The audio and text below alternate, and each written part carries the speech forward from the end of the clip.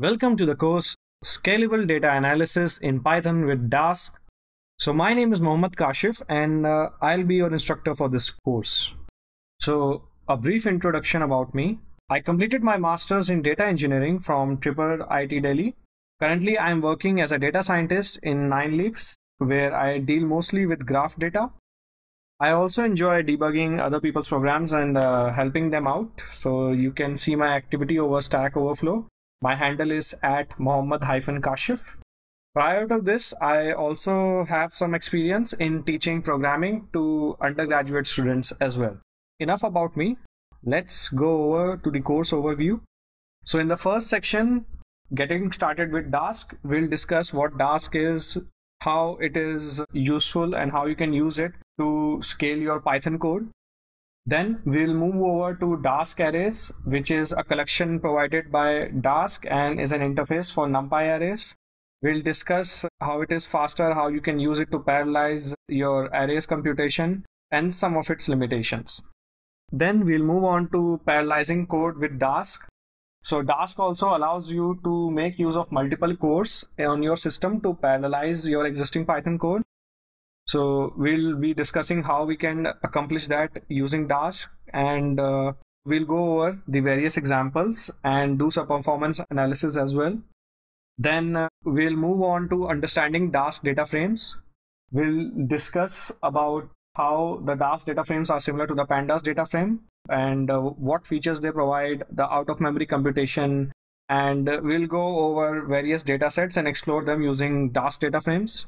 Then we'll move on to exploring Dask bags. We'll create and store Dask bags, perform some computation, do examples of say word count, manipulating JSON, etc. In the next section, we'll be discussing distributed computing with Dask, where we'll set up our local cluster, perform some computation, explore the Dask dashboard UI, and look into the different schedulers available for Dask as well. Once that is done, we'll explore some advanced Dask features like persisting data and how we can use Dask with the concurrent.futures API in Python. We'll also discuss some of the best practices to follow when using Dask. In the final section, we'll discuss machine learning with Dask, where we'll combine scikit-learn with Dask and how you can use Dask to scale up your machine learning pipelines.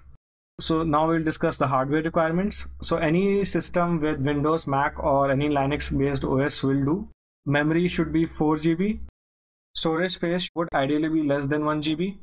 So you would need to install Python 3.7, IPython package, Jupyter Notebook, NumPy, Pandas, Dask, and scikit-learn.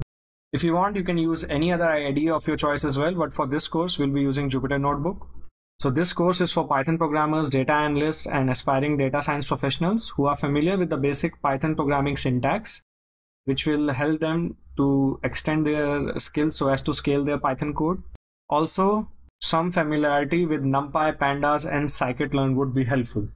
Some key features of this course include getting a hold on using Dask collections like Dask arrays, bags, and Dask data frames for parallel and out-of-memory computations.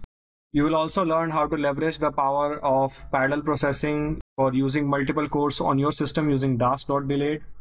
You will also get a complete exposure to using Dask for handling large data in a distributed setting or even on your local Dask cluster.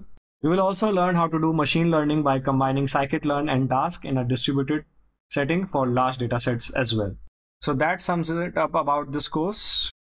So let's begin.